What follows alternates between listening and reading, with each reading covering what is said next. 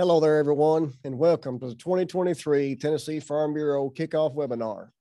We're honored and grateful you have joined us to learn more about important topics to expect in 2023 and beyond. We're excited to have 31 counties with us for our webinar this evening. You should have received some information prior to the webinar about our format looking slightly different this year.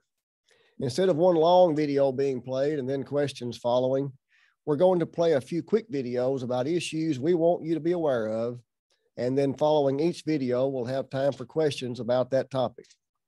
Feel free to send those questions in as the video plays. We'll also have some time at the end for questions as needed. We've already been busy this year. 190 folks from Tennessee went to Puerto Rico for the American Farm Bureau Convention.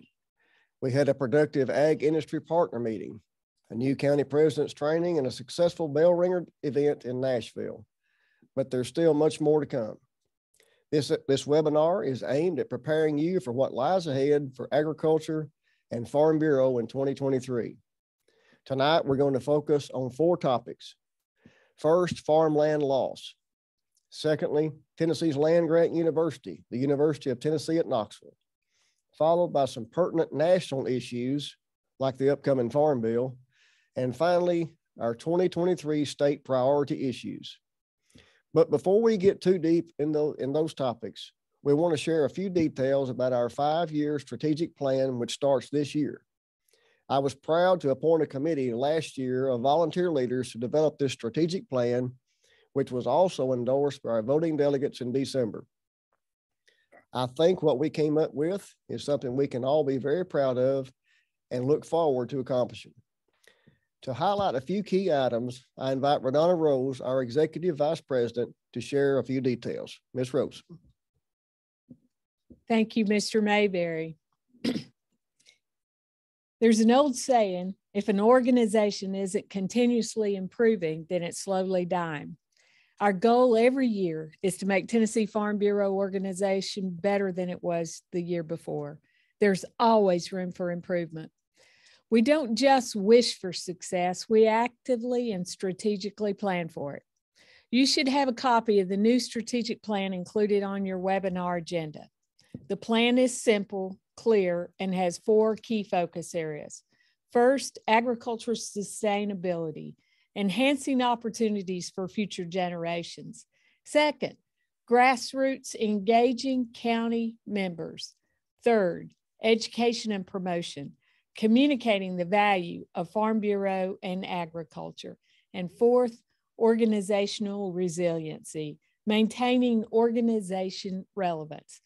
We urge you to hold your organization and your staff accountable and focused on the identified priorities. And don't just set the plan on a shelf, but keep it at the forefront of every Farm Bureau activity.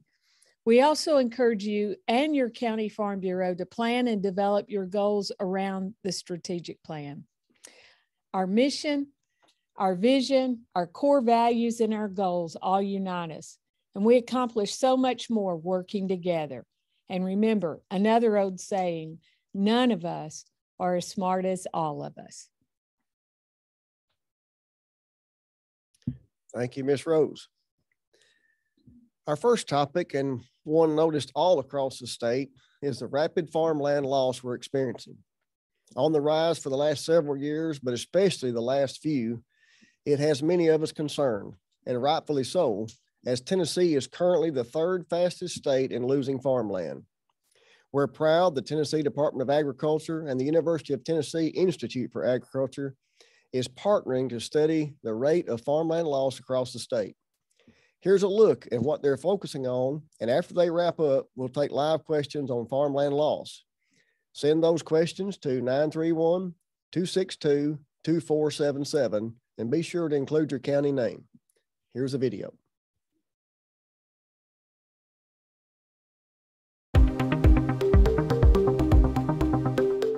My name is Charlie Martinez. I'm the director for the UT Center of Farm Management at UT. And currently right now we're working on a project in conjunction with TDA and stakeholders across our state to understand and better understand farmland conversion in Tennessee. Historically speaking, farmers have long thought, hey, we're losing land. What does that mean for us, not only now, but in the future? And so that's what we want to better understand, not only for our producers, but what does it mean for the Tennessee economy in the coming years? I believe their report came out a couple years ago and it labeled Tennessee as number 4, and then recently it's been moved up to the number 3 threatened state in terms of a state that's been identified that can have farmland conversion occur at a high rate, and they're the most vulnerable to that occurring. And so when we hear that, for us in agriculture, we need to get a good hold on what does that mean for our state and for our producers.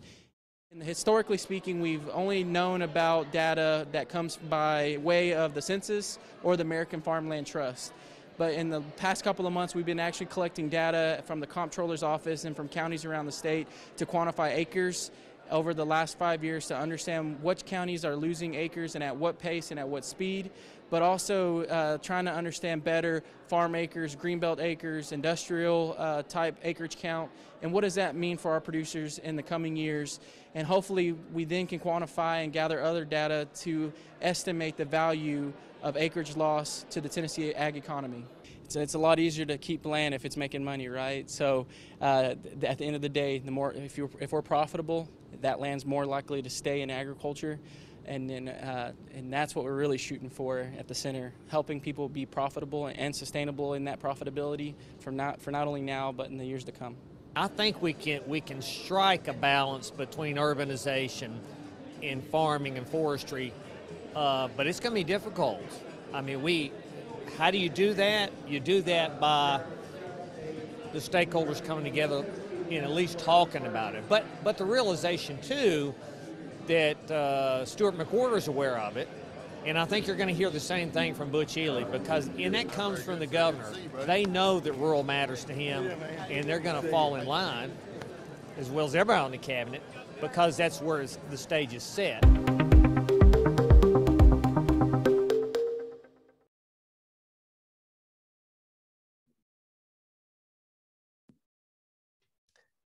Thank you to both Dr. Martinez and Commissioner Hatcher for their commitment and work in combating this issue. Be on the lookout for a new dashboard where you'll be able to search county-specific data. We'll be sure to share that information when it's available. Now, if you have any questions about farmland loss, please send them at this time to 931-262-2477. And we do have a first question of the night regarding farmland loss. Why do some counties have data and some counties do not on land loss? Ms. Verdonna. Thank you, Mr. Mayberry. And if you were one of those 9 counties that indicated in the video that there was not any data, that you are probably among those that are wondering why. And the reason is the Division of Property Assessment works with all the 95 counties, with the exception of 9, in collecting all of the property assessment data and sending out notices and that kind of things to the counties. So those 9 counties have their own programs, and therefore we didn't have access, or the University of Tennessee didn't have access to get their information, but they are working with the counties individually to try to get that information so that the data can be complete and actually represent all 95 counties. So that's a progress, or we're still in progress in trying to get that information. Thank you for that explanation. So no further questions on that at the moment, and we'll have plenty of time at the end if you think of one as we go along. But to transition into our next topic, Tennessee's land-grant university, the University of Tennessee at Knoxville. No doubt the relationship between the University of Tennessee and Farm Bureau runs deep. Our organization was started by efforts of UT Extension agents. And throughout the past 100 years, our entities have worked together to find real-life solutions to issues farmers in Tennessee face.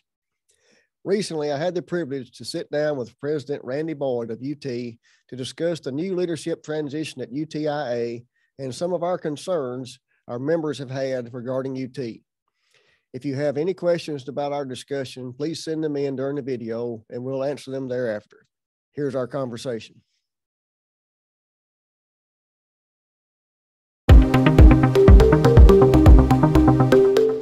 Our goal in asking you to join us here today is to bring awareness, knowledge, and understanding of what's going on at the University of Tennessee. So if it's okay with you, let's start with your leadership change. Just last January, you made a leadership change at the UTIA. Tell us about that new hire and what we might expect from that. Well, if I could just start off by saying, President Mayberry, thank you for giving me this opportunity to talk with the members of the Farm Bureau. As you said, the Farm Bureau has been just an incredible partner to the University of Tennessee for 100 years. And just in my 4 years here, every time we turn around, the Farm Bureau is by our side helping us to get major initiatives done, whether it's getting 32 new extension agents across the state, asking the governor for support. Farm Bureau was by our side asking for that support, and we won. We wanted to get 4-H students some time off and for excused absences, and Farm Bureau was our partner in that, and just countless ways that the Farm Bureau works with the University of Tennessee. So I just want to say thank you for the partnership, and also thank you for the opportunity to have a chance to share some thoughts today and answer some questions that you and some of your members have. With regards to our new leadership, we couldn't be more excited. Keith Carver, he's got deep roots in the state of Tennessee. He's been all over the University of Tennessee. He's worked at the UT Health Science Center. He's worked at UT Knoxville. He worked with Joe TiPietro, also who came from UTIA. So he's got a great understanding of UTIA and the UT system. And then he spent the last 6 years at UT Martin, with a great college of ag. He understands agriculture across our state. He's just a dynamic, peaceful person. He'll be out in the community listening and talking to people, and we just couldn't be more excited, as you could tell. But we couldn't be more excited about having Keith in this role. Well, we certainly share that excitement. It's been a very, very positive and breath of fresh air out in Farm Bureau country, and we are ready to work with him. As our members know, he'll be serving on our state board of directors as an ex officio member. And so we're looking forward to doing that. Our first meeting will be coming up in March, and so I already made contact with him, and we're good to go there. So in interest of time, let's go straight to discussing some policy positions that we might discuss. In December, as you know, our voting delegates added some language for us to work with the General Assembly to refocus the University of Tennessee on agriculture. And there's been concern that unification has or weakened UTIA after it was combined with UTK. Is that happening? Yeah, you know, I'll take total 100% responsibility for that misinterpretation or misperception, because it is a misperception. But you know, I'm in charge of making sure that people know what's happening, and if I didn't do a good job, then that's my fault. So I thank you for this opportunity to kind of let people know all the great things that are happening. And I will contest that this has been the best 3 years of UTIA's history. There's been so many incredible positive things happening so far this decade, and we're determined, and we talk about this all the time, we're determined to make this the greatest decade in the history of the University of Tennessee, and we can't do that if it's not also the greatest decade in the Institute of Agriculture's history. So let's just hit the 4 key areas that the Institute is focused on. So let's start with extension. I'm the first president that's ever made all 95 counties, and I say that not to brag, but I am kind of proud of making them. But it was an opportunity to listen to the folks on the front lines and get their input. And because of that input, they gave me over 300 wishes, things they wanted to see done. And one of the most important things was they wanted to make sure we had no split agents. We had 32 counties, our poorest counties, that only had 2 agents trying to do 3 jobs: family and consumer science, ag agent, and 4-H. We had in those counties 2 people doing 3 jobs, and they just simply couldn't do it. And so everywhere across the state, people were begging for more support. With your support, along with the other folks in the Commission on Ag, we were able to go to the governor and get 32 new agents. So from an extension point of view, we've never been better staffed. So that was a really important step forward. One of the things we're working on is improving extension offices across the state. 10 extension offices, and we're doing this, of course, with our county partners, have been either improved or completely rebuilt. We got a goal of doing even more of those. And then of those wishes, we also got a lot of wishes saying we just need some infrastructure. We need a new copying machine, or we need new support for some of our 4-H. So we got them funding. So that was big on extension. We got a lot more to do, but it's been a great start for extension over the last 3 years. With regards to ag research, our research increased last year, up 12%, from $70 million, where it had been flat for 2 years, up to 80 million, a new record in the amount of research. We also had a record number of awards, a 222% increase in the number of awards that we got last year. So that's almost unheard of, but that was an incredible positive. And I like to travel, and I like to get around the state. And when I finished going to see the extension offices, Dr. Hong Wei Shin said, well, that's really swell that you did that. But by the way, we have 10 ag research centers you haven't been to. And I think he kind of conspired, but everyone I went to all had the same wish. We need more infrastructure. So he happened to have a list. It's kind of like that Cousin Eddie moment in Christmas Vacation. But I said, well, what would you need? Well, I just happen to have a list. But it totaled up $50 million. We went to our great friend and one of my bosses, a trustee and commissioner, Charlie Hatcher, and with his help and with Farm Bureau's help, we were able to get $50 million in ARP funds last year for our research center. So they're doing more with research. They're producing more grants, helping our farmers with the research they're doing. They got more equipment. One of the biggest things that we hear at the Commission on Ag is we need more workers, more talent. And so big part of our job is just to produce more students. Last year, our enrollment increased 8.5%. We had more students at the Herbert College of Ag than ever before. Our retention is going up. So we're real proud of the growth that we're having there, and that's obviously a really important thing. University of Tennessee Knoxville has provided $11.7 million back to UTIA for new faculty in some key areas that our state desperately needs. And then finally, to say at the College of Veterinary Medicine, in the last 3 years, we've been putting a lot of focus on growing them. One of the things I hear across the state is we need more large animal vets. We need more vets, period, and we especially need them in the rural areas. And the best way we can help solve for that is just produce more veterinarians. And so we're increasing enrollment from 340 to 480 over the next 3 years. So it's about a 41% increase in the number of vets that we're going to be able to produce for the state. There's been some exciting things happening. We haven't seen anything yet. We've got even bigger plans ahead. And it's my fault that I haven't done a good enough job of sharing that excitement and all those very specific things that have gotten so much better in the last 3 years. So a lot of good things happening, but with respect to unification, if you were going to do it today, is there anything you'd do differently?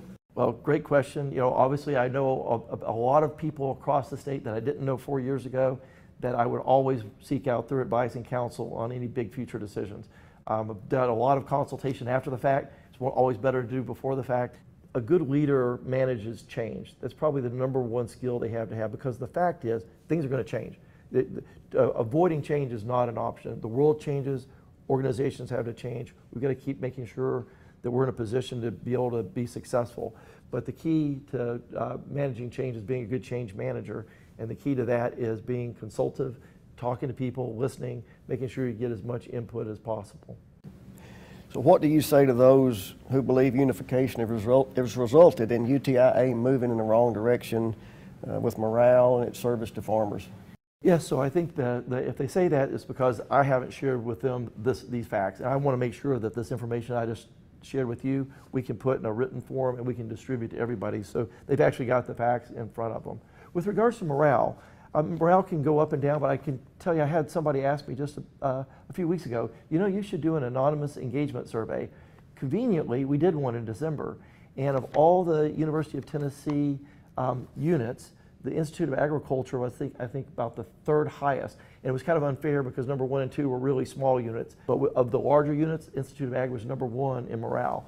So overall, I think our teammates, our colleagues in the Institute are seeing all these positive things and are feeling pretty good about it. But that doesn't mean that we want to try to do more. One of the things that we're going to be doing here in the very near future is a compensation study.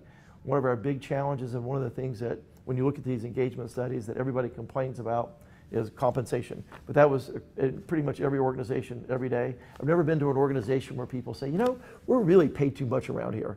But the fact is, the cost of living is going up really fast, and so we've got to do an understanding, or get an understanding of exactly where we need to make sure that we keep our employees, and not just keep them, but make them happy and give them a great quality of life. So that's underway. One thing I've learned my first year's presidency, nothing picks up morale better than a pay raise. I can tell you that for sure, so I understand that very well. So one thing we find in our organization when we're trying to talk about the University of Tennessee is Tennessee is our land grant university. and UTIA, can you explain how that structure is? Yeah, one of the things that I've been talking about since I've got here and putting at the forefront of the University of Tennessee is the fact that we are the land grant university, one of two. My good friends with TSU, of course, is our second land grant. And if I sometimes fail to mention them, President Glover will remind me. So I'll always make sure that we call out TCU, our great partner at our extension offices. But in 1862, when Abraham Lincoln announced the land grant university and signed the Morrill Act into being, you know, one of the things that he charged us with is to be a university that would provide a ladder up to the working class and to the middle class, being more accessible to more people, not some elite institution, but make it more accessible. One of the things that we did a couple of years ago is introduce something called the UT Promise, which says if your family income is under $60,000, which is half the population, then you can come free of tuition fees to any of our campuses. So that's a big part of fulfilling that.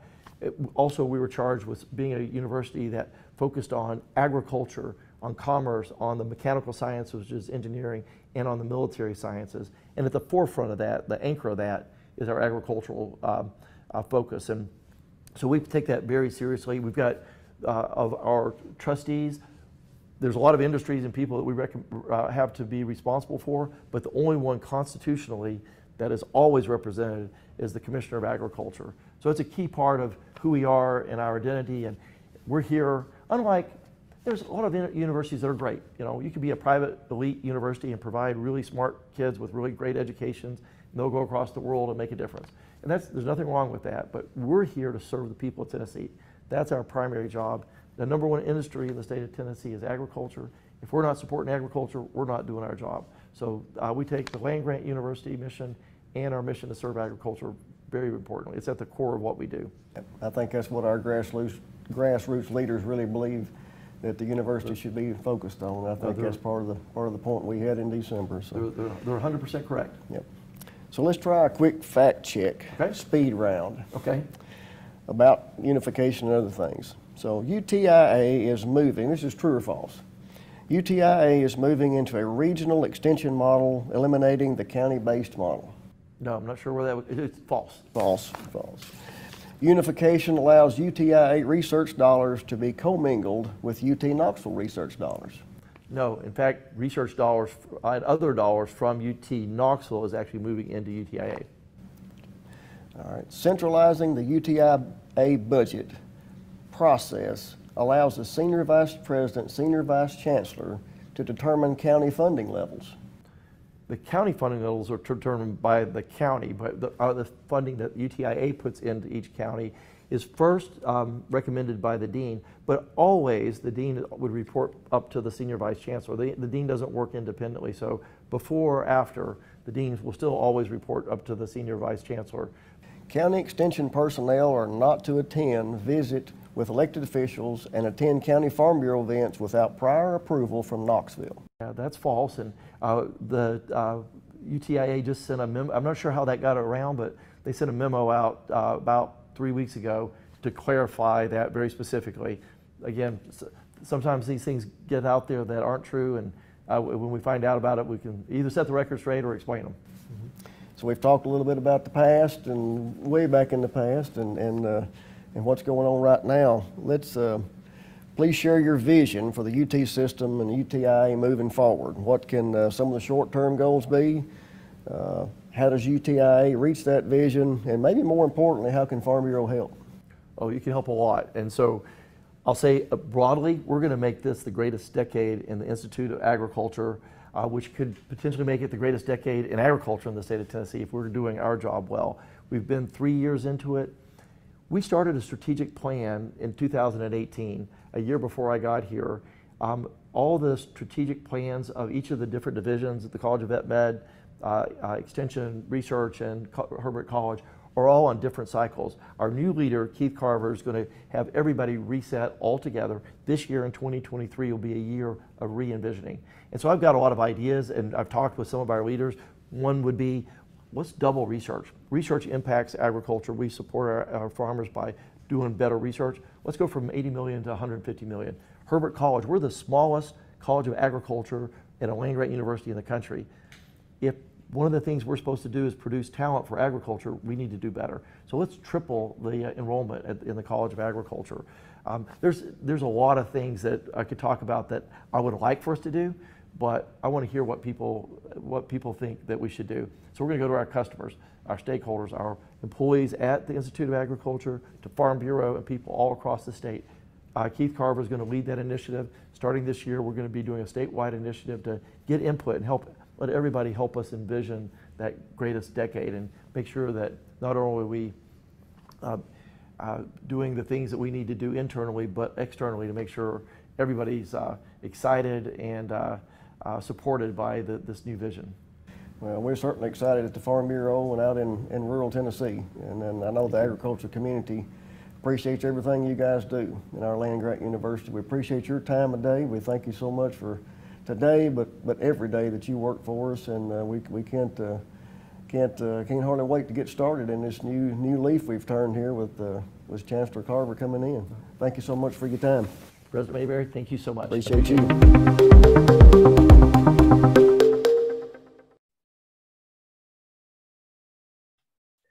Again, we want to thank President Boyd for taking time to address our concerns and hopefully provide some insight on the future of the entire UT system.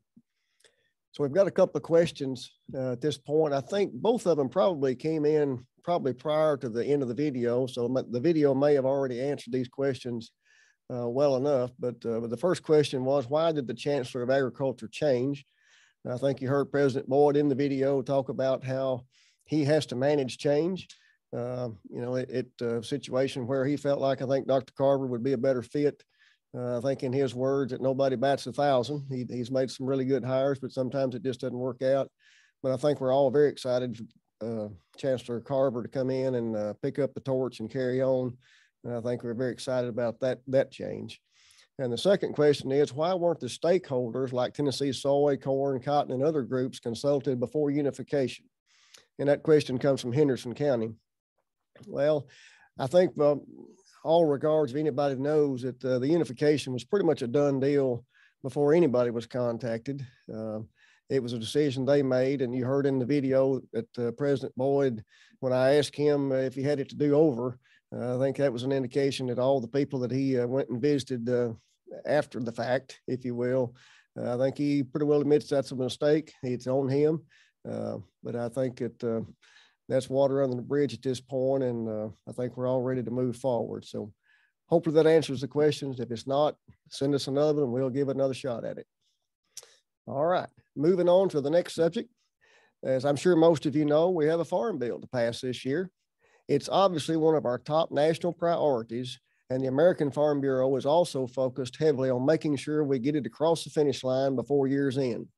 AFBF Executive Vice President Joby Young and Senior Director of Government Affairs, Andrew Wamsley, will share info on the Farm Bill, and then Kristen Walker of our Public Policy Division will share some other national issues to be aware of.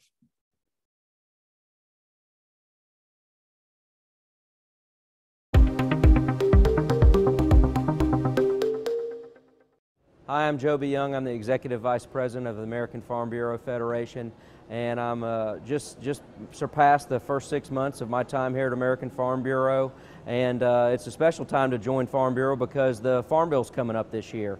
And I've worked on the last 2 Farm Bills on Capitol Hill and then at USDA, and as you all know, as well as I do, the Farm Bill is a critical piece of legislation. Every title of the Farm Bill has pieces of policy that are critical for agriculture in rural America, but there are certainly some top-line priorities for this year's debate, and that includes things like maintaining a unified Farm Bill, the nutrition portion of the Farm Bill and the farm program aspect of the Farm Bill. Those need to be maintained as a unified approach. That's a time-tested, effective approach to the Farm Bill, and we certainly think that needs to continue.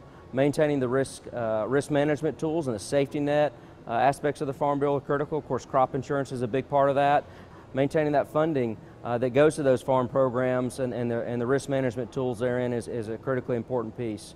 Ensuring that conservation programs are market-based and are pursued in partnership with farmers and ranchers across the country is another thing we're going to be talking about, and we hope that everybody out there, all of our members across the country, make sure to share their personal stories about how all of these things help them on the farm. So it's critically important that as we talk about these things, that members and farmers and ranchers across the country, whether it's at a meeting or in an office of a lawmaker, or invite them to their farm or their ranch to show them how all these priorities come to bear on their farms and affect their farm business and their farm families. The current Farm Bill will expire in September.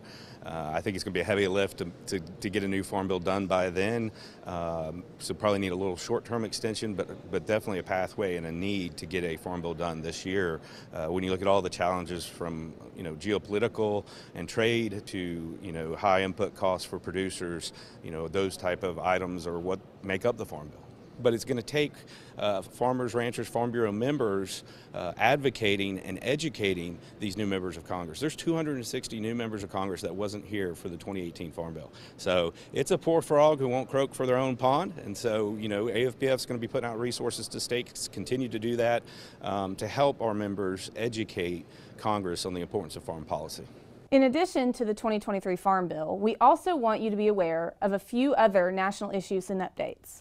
The first one is the ongoing discussion regarding WOTUS, or Waters of the U.S. For several years, past administrations have been trying to determine just how much federal jurisdiction the EPA has under the Clean Water Act. On December 30th, 2022, the Biden administration released their definition of Waters of the U.S., and unfortunately, this new rule brings us back to the Obama-era rule, creating more complicated regulations and uncertainty for farmers. It is also important to note this new rule was announced while we're still waiting on a ruling from the Supreme Court on Sackett versus EPA, which will determine how much regulatory authority the EPA has on waters of the U.S. The decision in this case could send the definition of WOTUS straight back to the drawing board. There will still be an opportunity to participate in a public comment period about the new Biden rule, and we will share that info when it becomes available. On a more positive note, however, John Deere and American Farm Bureau just signed a memorandum of understanding ensuring farmers have the right to repair their farm equipment. This gives farmers access to diagnostic and repair codes, manuals and product guides, and the ability to purchase diagnostic tools directly from John Deere while still protecting their intellectual property rights. AFBF hopes this agreement with John Deere will lead to similar agreements with other equipment manufacturers.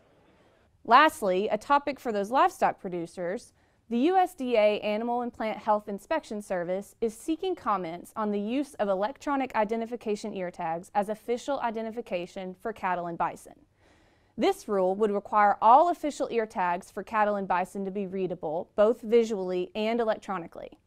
Animals subject to the use of these tags include all cattle and bison 18 months of age or older, all dairy cattle, and cattle and bison used for shows, exhibitions, rodeos, or recreational events.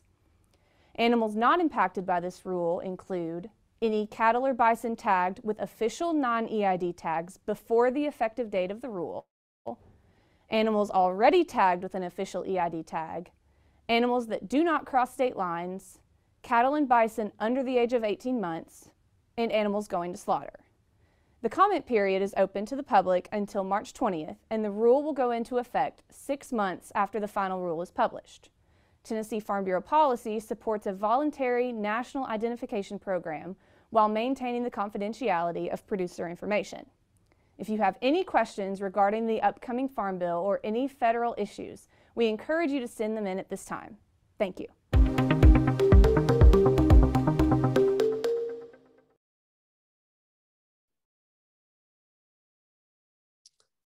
All right, we'll now take questions regarding the 2023 Farm Bill and any national issues. Just a reminder, text those questions to 931-262-2477.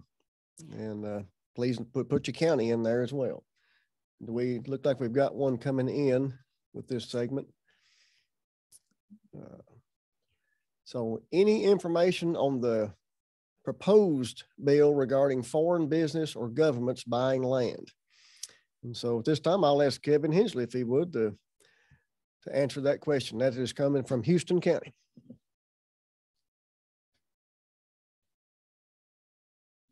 It's a very timely question that we've had. The bill that at the state level that's come in was actually on calendar this past week. It was rolled 2 weeks to come up with some amendments and have some different discussions. This is an issue that we actually don't have a specific policy on.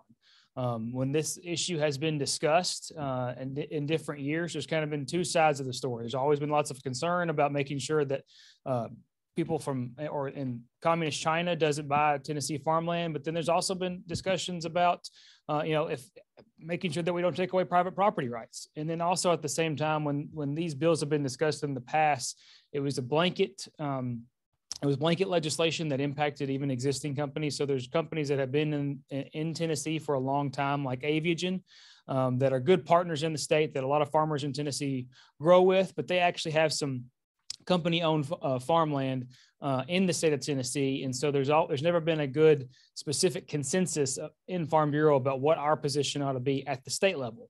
There's a lot of discussion going on in just about every state across the country, and then also a big focus in DC on this. And so I think this is a topic that we will see something happen this year. And then I think it's something that this summer in the policy development process, I hope we have another discussion on throughout this year. But there's a lot of discussion about this. And so on a specific proposed bill, there is some state legislation, and there's legislation at the federal level too.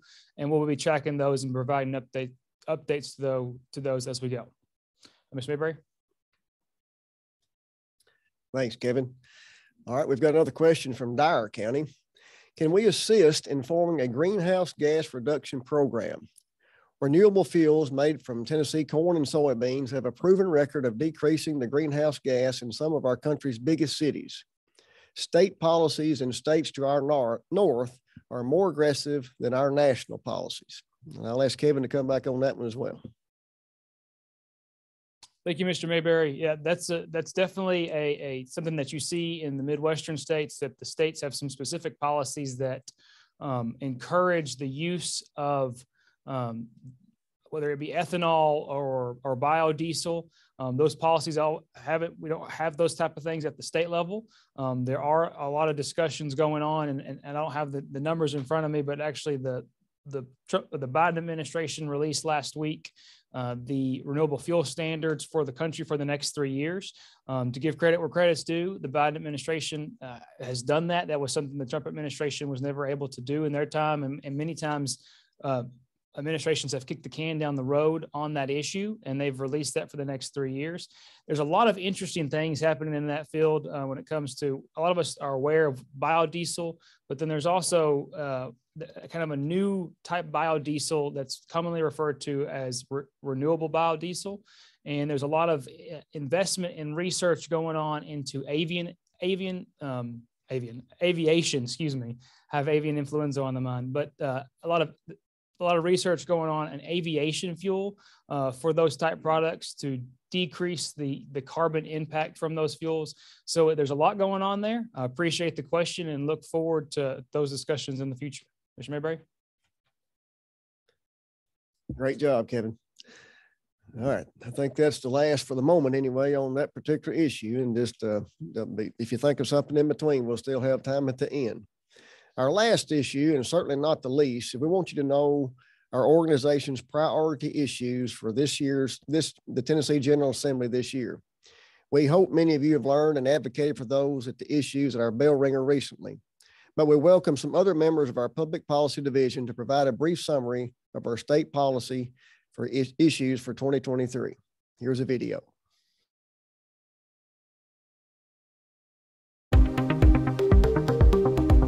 Hello, everybody. I'm Kevin Hensley with the Public Policy Division, and I'm joined by Shelby Vanoy, the newest member of our team, and we're going to be discussing state issues that we'll be dealing with in the General Assembly. Shelby, why don't you start us off? Sure. So we have 4 main issues that we're going to be discussing this year. And the first comes in the form of a joint resolution between the House and the Senate. We are pursuing a constitutional amendment to prohibit a statewide property tax. We're jumping into a multi-year effort with this one. And in the first General Assembly, it has to receive just a simple majority. And then in the 114th General Assembly, we'll come back with the exact same language, and we will be seeking a 2/3 majority. And from there, it will go on the ballot at the next governor's election, where it will have to receive another majority of those who cast their vote in the governor's election.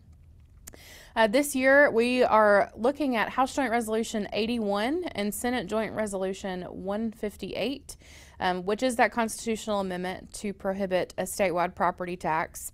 The property tax was repealed in 1949, and currently property taxes are imposed at the local level at rates set by your county and municipal governments. There are currently no needs for a statewide property tax, but this is a proactive measure we're taking to prevent this from being a cash grab down the road if we fall upon hard times.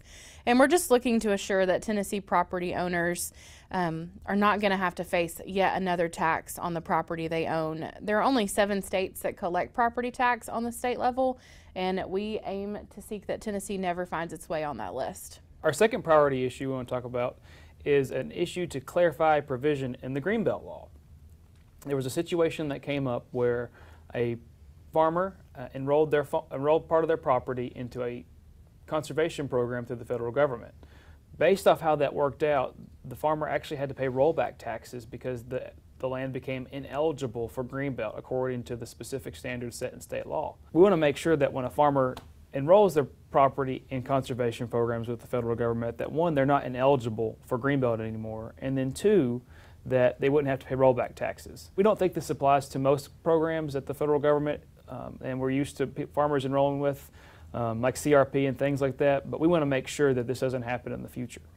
Our third priority issue of the year isn't exactly one specific bill, but there'll be multiple discussions that we'll be involved in as a farm organization, and that deals with local government's ability to adequately manage the growth that we're seeing across the state. We have seen in areas that have grown population-wise that the local governments are having to increase property tax rates in order to build the schools and roads and different services like that they have to deal with when that growth happens.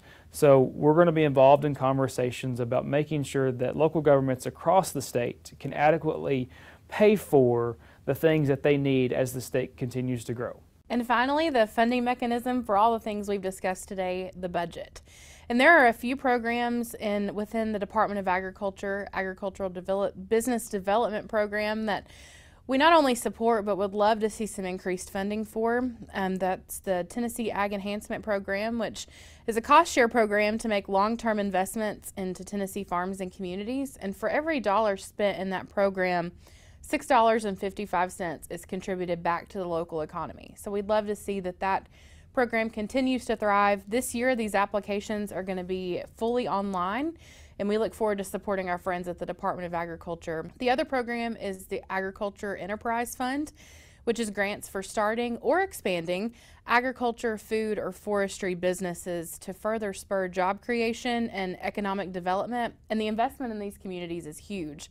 For every dollar spent, $17.55 is contributed back to the local economy. As always, there'll be issues that we don't know right now that will pop up during this next year. So it's very important that you stay engaged with your lawmakers. If you are not signed up for the Legislative Alert, talk to your county secretary, make sure you're signed up for the Legislative Alert. That's how we send out weekly notices about what's going on and make sure you know what's going on in Nashville. And we appreciate in advance your activity and being involved and contacting your lawmakers.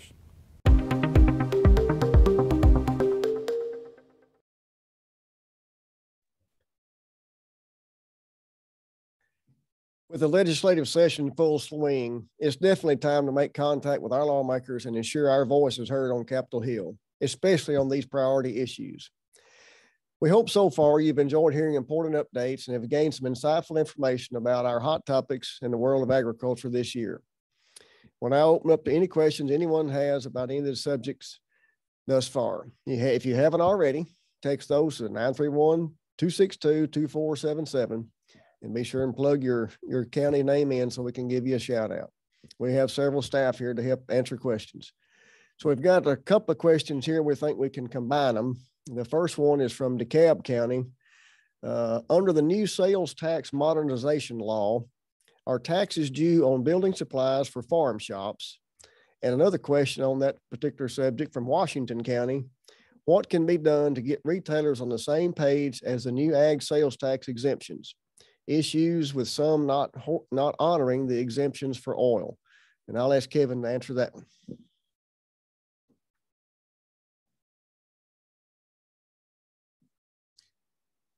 So that's we're very excited about the modernization of ag sales tax that was passed last year. And just like anytime there's significant legislation that passes, there are going to be issues that pop up that maybe we didn't know about, or hiccups in implementation of it. And I think both of these are questions that we've gotten regularly and would love to address them. So the first one being on the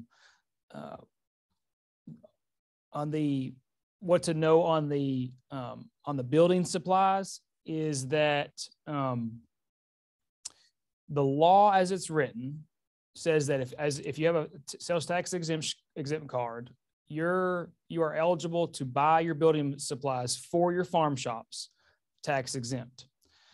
There is a separate body of law that requires contractors to collect use tax. Sales and use tax they walk like a duck, they quack like a duck, but they're not the same thing. The law looks at them differently. And so the provisions for sales tax, so if you go as a farmer and you buy building supplies and you build whatever it is yourself or your employees do, then all that process is tax exempt.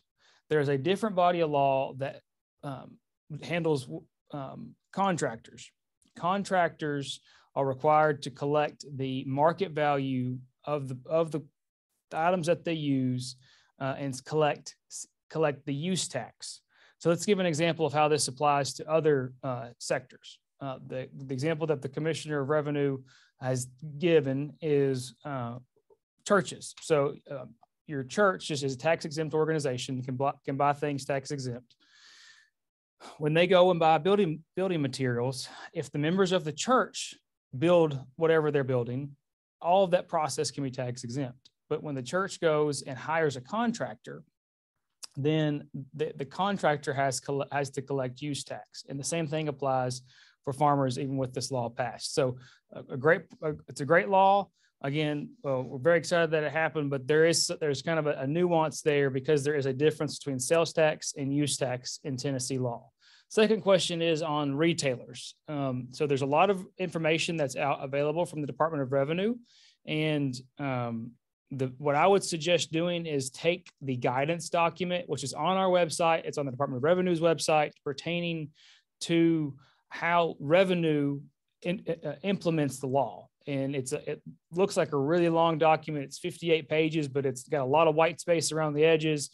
Really big font. It's really not that big of a document when you get down in the nitty-gritty of it. But I would suggest taking that to wherever you're buying that from, so exemptions for oil, and your card, and explaining that and showing that to them and show them the new law. And then if you still continue to have issues, there is a way to get a tax refund from the Department of Revenue. It's a 2-page, 1-page front and back form that you send in with your tax exempt information, and you can get that money back through that process. So hopefully that alleviates it. If you need to get that direct link for that guidance document, we'll be happy to share that with you. And the question comes from Washington County, so we'll make sure you have the link to the guidance document. Mr. Mayberry. Thank you again, Kevin. All right, next question is, what are some of the highlights of the governor's proposed budget? I'll ask Shelby Van Alway of Public Policy to handle that one for us tonight. Thank you, Mr. Mayberry. And Governor Lee gave his State of the State address Monday night, and there were a lot of things included in that, and there were some really good opportunities for the agriculture industry. Just going to hit those top 3, and then we'll note some other things that have come through in the governor's proposed budget for this year. Perhaps the biggest one is a investment into the Agriculture Enterprise Fund that was mentioned. $16.5 million, with 15 of that being a non-recurring one-time investment, and the other $1.5 million being a recurring, meaning every year it can be expected to be put into that fund. We thank our stakeholders for helping with that. That was definitely a huge push that we made with both Governor Lee's office and our friends at the Department of Agriculture. Second investment to the Department of Agriculture, $1.7 million for emergency prep and response. This includes 16 full-time positions to the state vet's office. And as we work to mitigate and navigate through this highly pathogenic avian influenza, I think these positions will definitely be put to great use. And then finally, $167,000 to Camp Clements for maintenance, repairs, and just overall operating expenses. That's the oldest FFA camp in the nation, and it's located right here in Tennessee in Van Buren County. So we're glad to see some money go to that as well. Overall, 31 new full-time positions are coming to the Department of Agriculture, including a new staff member in the Tennessee Ag Enhancement Program, various support positions, and some positions in consumer and industry service positions if the governor's budget were to pass at the end of session. Overall, a lot of eyes are on transportation this year. The governor has proposed $3.3 billion in infrastructure funding. Special investments on local road projects is $300 million of that $3.3 billion. So we plan to watch that legislation as it continues to roll out. And then $80 million for proposed brownfield legislation. If you're not familiar with what brownfields are, it's where they take existing infrastructure in communities that maybe has not been utilized in a while and bring new industry to an area to keep from using those green fields that we mentioned earlier, how crucial that farmland is to our state. So we look forward to monitoring that as well. Thank you, Mr. Mayberry. Thank you, Shelby. All right, here again, we've got a couple of questions here. We hope we can combine them together to have one response for you. The first question from Henderson County is, should we support legislation to protect or restrict farmland transition into development? And then from Putnam County, sadly, we understand that many view farmland as underdeveloped commercial property. What can TFBF do to elevate the importance of farmland and green spaces and the enhanced quality of life farms and farmlands bring to urban and rapidly growing counties? And I'll ask Kevin Hensley if he would answer that one. Thank you. And like we've talked about numerous times, concern over farmland loss was the #1 issue when it came to our policy development process. And that's something we take very seriously. And there was new policy put in our resolutions about making sure that we are fully studying this, trying to comprehend it. And that was the big reason why we highlighted what UT's doing, and TDA and Farm Bureau are working together to kind of come up with some solutions to that. So when it comes to should we support legislation, I think the first support legislation to limit or restrict farmland going out of production, I think that's a question for you. We're a grassroots organization. Historically, we've always said that it's a private property rights issue, and that ultimately we believe that private property rights should prevail in situations about restricting land use and different things like that. And so that's a discussion, and we need to continue to have solutions that we need to be looking for on farmland loss. The second question, kind of to follow up on that, I think I want to highlight again the proposed legislation that Shelby discussed about brownfields. That's a part of the governor's package, and we are very excited about this legislation. It's legislation that we are supporting going through the process, because it does several things. It encourages where there needs to be development, or where maybe there are communities that need development, that it goes to places that are already developed to a certain extent, but for whatever reason, whether it's a real or perceived environmental risk, those properties haven't been developed, those brownfields haven't been developed. And so the state's looking at those and making sure that if this proposal is successful, that we're invested in those places and not just going to a green field just because it's easy. And an important part of that bill that I'm very excited about, it's kind of in the middle of a pretty long bill, talks about making sure we conserve green space, farmland, and that this is an important, it's kind of a policy of the state to do that. And so I think there is a shift kind of coming with the discussion about conservation and viewing. I think that you're right. There has a long time been a view that farmland is underdeveloped. I think that is shifting in the discussion when it comes to lawmakers and the administration. And that's something we're very excited about and looking forward to be a part of. Hope that answered the question, and we got several more coming in. So I'm gonna pass it back over to Mr. Mayberry. Thanks, Kevin. All right, the question from Dyer County, where is the effort to increase the cap on Greenbelt? And then we're going to ask Kevin on that one as well. Thank you, Mr. Mayberry. So we haven't forgot about it, but it is still a part of our policy. And for those of you that have been around for a long time, like any issue that we face, timing is always important. And so in the discussions that we're having around Greenbelt, we are also having discussions with local government officials about, can we come to a compromise? If we've had legislation the past several years to increase the acreage cap, specific legislation to do that, and we haven't been successful in those efforts to get the bill out of committee. And so we're having those discussions, and so with the legislation that we filed about the conservation programs and farms being enrolled in that, making sure that they're eligible for Greenbelt. But that's not the main focus of that legislation, but we are having those discussions, and there are other discussions going on with lawmakers to make sure that Greenbelt is set up for the future. And that is something that we're going to continue to have. And if the timing arises for us to get the acreage cap increase, we're going to work to do that. And it's just making sure that we can come to we can get that through the committee process and passed on a floor vote. So I'll pass it back over to Mr. Mayberry. Thank you, Kevin.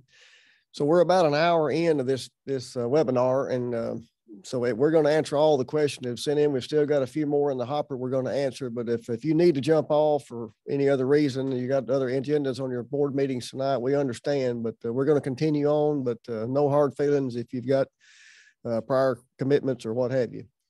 So the next question is, what is Tennessee Farm Bureau's stance on athletes or entrepreneurs that have no farming interest purchasing farmland as an investment opportunity via leasing the property back to the farmer? That comes from Jefferson County. So we don't have any specific policy on that, but it's a great question. But there's just many, many acres across this country that are owned by non-farming folks that do that as an investment. It gets into obviously the rights of property owners and their right to invest and to do all the things that they would do to make a living. And so we don't have any specific policy on that at this time, but as the policy season comes up in the coming months, that might be one to file back and have us all talk about it as time goes on. All right, next question. The state is looking at turning CTE ag class size limits over to local Board of Educations. Is Farm Bureau taking a stance to keep class sizes low? That comes from Fentress County. And I'll ask Shelby, I think, is going to answer that one. Shelby. Thank you, Mr. Mayberry. I think the legislation they're referring to is Senate Bill 197. It's been introduced in both chambers, but I don't believe the legislation has moved. In general, we don't have any specific policy one way or another on that legislation. However, we have been talking to a lot of agriculture educators throughout the state and met with some representation from the Tennessee Association for Agriculture Educators earlier this week. And we're definitely keeping our fingers on the pulse of this situation, but we do believe that there may be some federal guidance that would protect CTE classes, such as OSHA guidelines, but we are definitely aware of the situation and are going to keep an eye on it as it progresses through committee. Thanks, sir.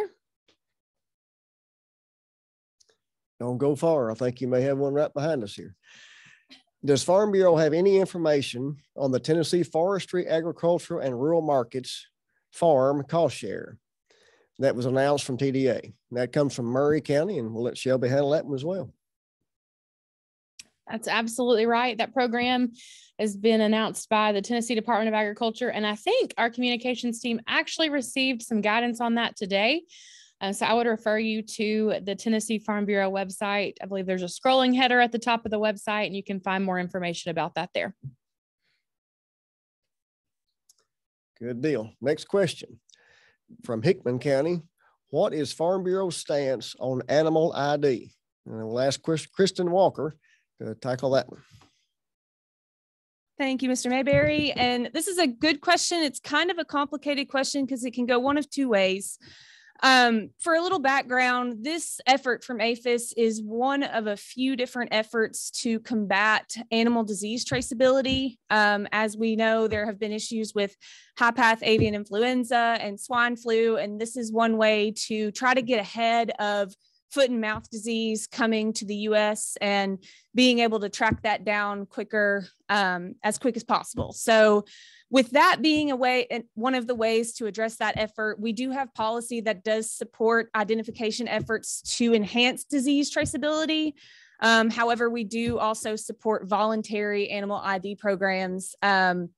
The point to make about this is that it's not really adding anything to the program. It's just essentially changing the already existing official animal ID tags to be also electronically readable. It might change a couple different classes of cattle that are included, but this is already an existing program, and there's also already an official metal ID tag for USDA. It would just make it also be electronically readable. But also important to note that this is still just a proposed rule. It's not official. There would still need to be a final rule posted, and we plan to submit comments, but also individuals can submit comments. So we're looking to ask for some clarities on different things, and individuals can also do that too. So if you would like more information on that, we can certainly get it for you.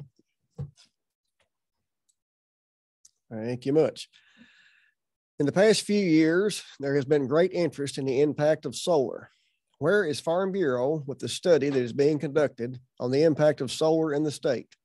And what is the estimated time for the release of this impact study? Shelby? Thank you, sir. Yes, I think that's a great question. Solar is something that I think a lot of us have had questions on, and that those questions continued to get longer and longer last legislative session as a bill regarding solar was working through committee. So we did ask the Tennessee Advisory Council on Intergovernmental Relations to look into the topic of solar and various different questions regarding its impact on rural areas and agricultural land. We've become great friends of the staff at TASSR through various different studies over the last few months. That study is due September of this year. So to kind of give a little timeline on what will happen from that, TASSR doesn't actually introduce legislation themselves, but they give recommendations to the General Assembly where they then can take action if they deem necessary. So we've been working with them throughout this. We've met with different stakeholders in conjunction with them with TASSR. We've met with TASSR individually on this subject. And I believe we plan to continue to do that from now until September. And then once the study is released on final, we'll be engaging what will happen in the legislature after that. All right, I've got two questions we think we can combine here. So the first one from Lewis County, will it take legislative action for a county to impose an impact fee? And then the next question from Henry County, when you speak of helping local governments adequately managing growth, will this also include educating them in the importance of steering away from productive agricultural land when looking for sites for development and industry? Kevin? Thank you, Mr. Mayberry. And so first is from the question about does it require legislation to have an impact fee? And the answer is yes. And that's really why we're getting involved in this statewide initiative and and I apologize for the lack of in-depth analysis on when we're talking about helping local governments adequately manage growth from a financial standpoint. The language is still being written for the legislation, and we're working with local governments to kind of come up with what that looks like. But the current status of where that is when it comes to communities that are experiencing growth, they have to have legislative approval from the General Assembly before they can enact these types of, they're known as impact fees. So an additional X amount per square foot on a new home being built. And we see there are counties already that have that approval to do that. I can't name those all off for you, but there are specific counties that already have that legislative approval. But what we have seen over the past couple of years in communities that are experiencing growth, that the property taxes in those communities are having to go up because the amount of growth that's coming in, there's all this upfront cost of building new schools, building new roads, different things like that. And so the counties are raising property taxes to keep up with that. And so whether it's called an impact fee, there's also adequate facility taxes that cities that city governments can apply. The kind of the ultimate goal of this legislation will be to make sure that both cities and county governments can have similar type authority about what kind of, whether it's called an impact fee or adequate facilities tax, can be imposed when there's new construction in communities. And that's what we're seeing across the state. And we anticipate more of that as the state continues to grow. Now, when we have discussions with local governments, we always talk about the importance of maintaining farmland and knowing the importance of that. There's a really good statistic that you guys should always have in your back pocket, and it's called cost of community service studies. It's been a little bit since the last time we did a cost of community service study, but generally speaking, for every dollar you as a Greenbelt property owner pay into property taxes, you are paying more than the services you are receiving. And the same thing applies to commercial property. For every dollar that commercial property pays in, there's less services received. And on residential property, for every dollar that residents pay into property tax, they get over $1 back in services from their community. So we always have that discussion. We regularly remind local governments about that cost of community service studies out there, saying that even though, yes, we have a Greenbelt and that is designed to keep farmers' taxes low, they're still overpaying for the services that they receive from their community. And so we always have those discussions. We're constantly working with ECD and making sure that they understand that. But one thing I do want to emphasize in this discussion, and this is the great thing about the structure of our organization, is that discussion really needs to happen mostly at the local level. When there's opportunity for development, that decision is going to happen at the local level. So really want to encourage the county farm bureaus to engage local governments when it comes to those types of decisions. Encourage you to be involved. If you have countywide zoning, encourage you to be involved in the planning commission. Hopefully you can appoint somebody to go to that. If you don't have countywide zoning, go to the county commission meetings. There's lots of things that you can do at the local level to help encourage what the question just described about making sure that the local government understands the importance of agricultural land. Mr. Mayberry? Thank you, sir. Next question. What is Farm Bureau's position on solar farms? There is lots of farmland being lost to solar farms. How about using ground that's already used as a right-of-way, interstate medians and pipeline right-of-ways? Shelby? Thank you, sir. I think this brings a great opportunity to talk about not only the TASR study, but as well as kind of highlight again one of the issues in Governor Lee's proposed budget. So those are great questions about using ground that's used, and when ground is used, what are the impacts that happen to that ground, and is that land able to be farmed again? You're bringing up great points that we are all aware of and have made our questions known to TASR. I'd be remiss if I didn't mention this will be a great opportunity to maybe perhaps use one of the new brownfields that are being discussed through legislation on utilizing those facilities that were once booming and are just no longer in use, and using those brownfield spaces instead of taking up our precious green land.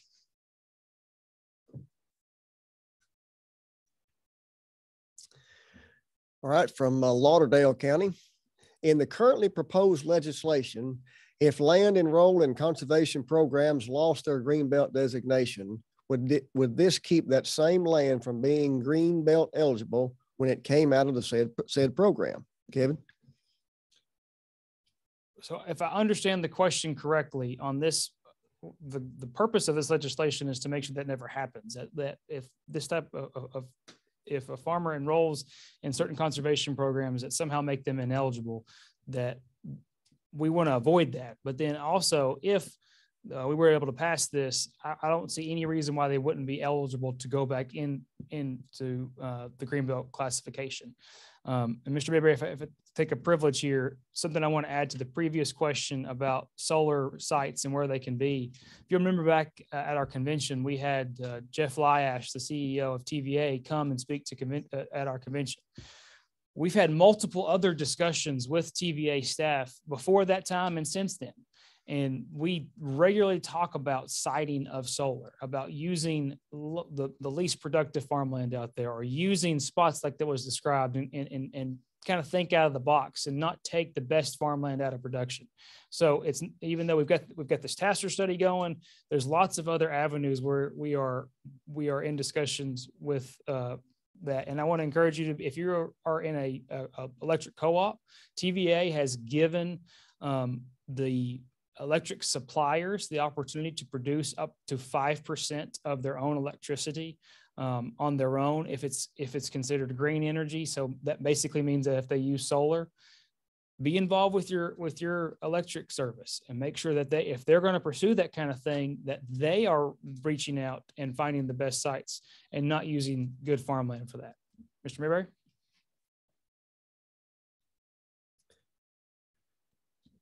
So guys, you've done great tonight. Thank you for some very, very good questions. And we've had several good ones, and I hope you'll agree with me that our public policy team has done a great job in answering them. We truly appreciate each of you joining us tonight. We truly appreciate your commitment to Farm Bureau and our most important industry. Please reach out to our field staff if you have anything that was unclear tonight on any issues that we've had. I got one more comment you want me to read? Okay, there's a comment. Glad to see that UTIA is reaching out to high schools welcoming future veterinarian prospects during the summer. Just a comment, Lewis County Board. Thanks, guys, from Lewis County. But again, if you have any questions tonight that didn't get answered or anything that we need to know here that can help you, please don't hesitate to call or reach out to any of us. Together, we can continue to keep our organization strong. Be safe and have a great rest of the evening.